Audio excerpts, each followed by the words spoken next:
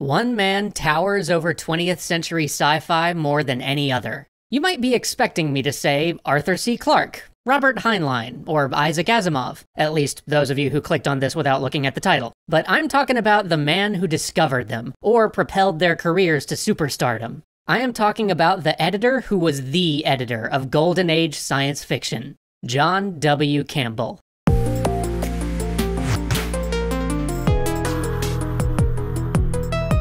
John W. Campbell saved science fiction. John W. Campbell remade science fiction. John W. Campbell ruined science fiction. All of these are true statements. So who was John W. Campbell? He started out as one of the eager young authors who grew up in the Pulp era. By 18, he was published in Hugo Gernsback's Amazing Stories, the magazine that he would eventually push out of business. And by 21, he was writing so much that he managed to flunk out of MIT. He picked up his degree at Duke the following year, but by this point it was clear that he was going to use his physics degree to improve his writing, not have his writing supported by his physics degree. For years, he wrote space adventures similar to what was common in the pulps in those days. But when he was 24, he adopted a pseudonym and began writing a different kind of story, a headier story, a more grounded one. He started to develop a philosophy around what science fiction could be, culminating in perhaps his greatest piece, Who Goes There? Or, as you may better know it, the story that The Thing was based off of. By the time he was 21, Astounding Stories hired him to act as editor, and it was at this point that his writing dried up. He stopped publishing his own works and threw himself into editing because he had a vision, an idea of what science fiction could be. In the words of Isaac Asimov, by his own example, and by his instruction, and by his undeviating and persisting insistence, he forced first Astounding and then all of science fiction into his mold. He abandoned the earlier orientation of the field. He demolished the stock characters who had filled it, eradicated the penny dreadful plots, extirpated the Sunday supplement science. In a phrase, he blotted out the purple of pulp. Instead, he demanded that science fiction writers understand science and understand people, a hard requirement that many of the established writers of the 1930s could not meet. Campbell did not compromise because of that. Those who could not meet his requirements could not sell to him, and the carnage was as great as it had been in Hollywood a decade before, while silent movies had given way to the talkies. And this is true. Campbell almost single-handedly wrenched out of the genre all of the elements that made people dismiss science fiction as juvenile. With the collapse of Amazing Stories, there was basically only one place around to publish science fiction, Campbell's Astounding Stories, and he would be damned if non-Campbell stories were getting in there. The hacks were out. There was a new type of idea-driven story that was coming in, and with it, a new type of author. And Campbell didn't just edit his authors' works, he trained them. He had rules and dictums for how he thought science fiction should be written that he taught to his new crop of minds that he was developing. Rather than get lost trying to show the audience how cool spaceships or computers or ray guns would be, he pushed his authors to make those things seem mundane. Because if these things seemed ordinary to people in the story, then the whole period the story was set in would seem amazing to a present-day reader. He wanted stories that used science, but that weren't about science. And he really wanted stories that had a central idea that you could summarize in a sentence or two, but spend pages exploring. In fact, he was famous for throwing such ideas at his authors, telling them to write me a story about a man who will die in 24 hours unless he can answer this question: how do you know you're sane?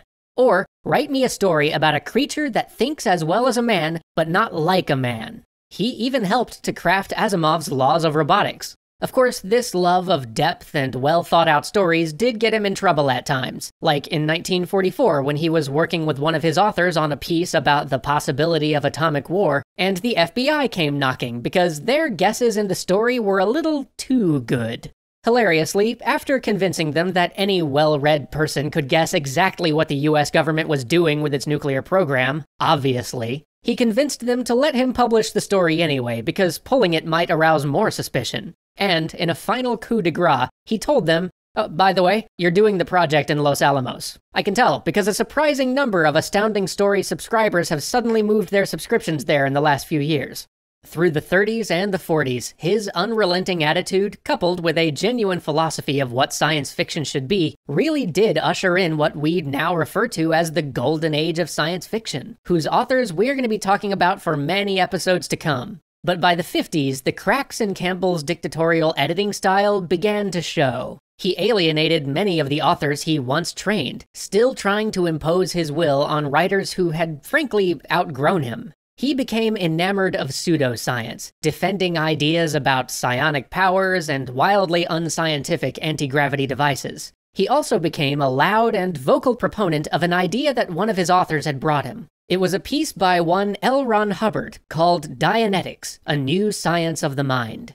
Yes, indeed, it was Campbell who published the first piece on Scientology, and he bought into it completely. His tenure at Amazing Stories, which by this point had been renamed to Analog Magazine, had one last great work in it, for it was the first place that you could ever read Dune.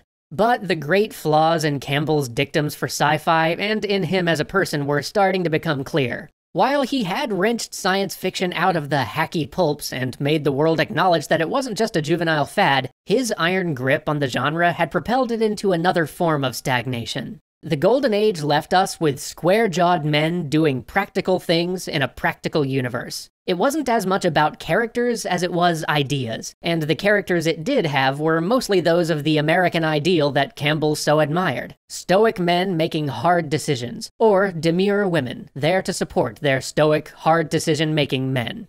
Also, Campbell was a racist, and there is just no reason to sugarcoat it.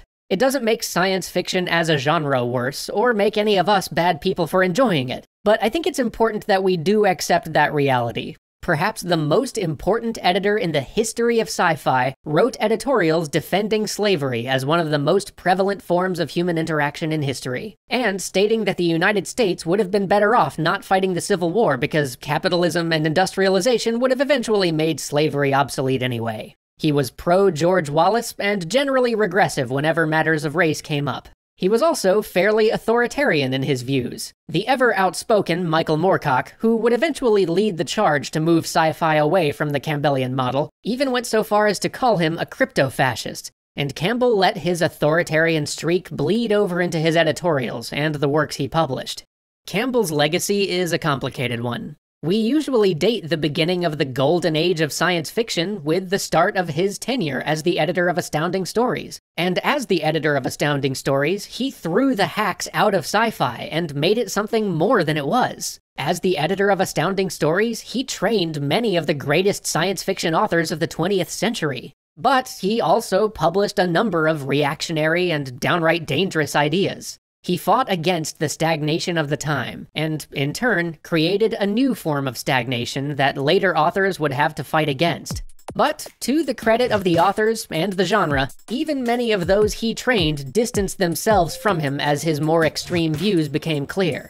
So join us next time as we delve into the work of one of the most prominent of Campbell's disciples, Isaac Asimov.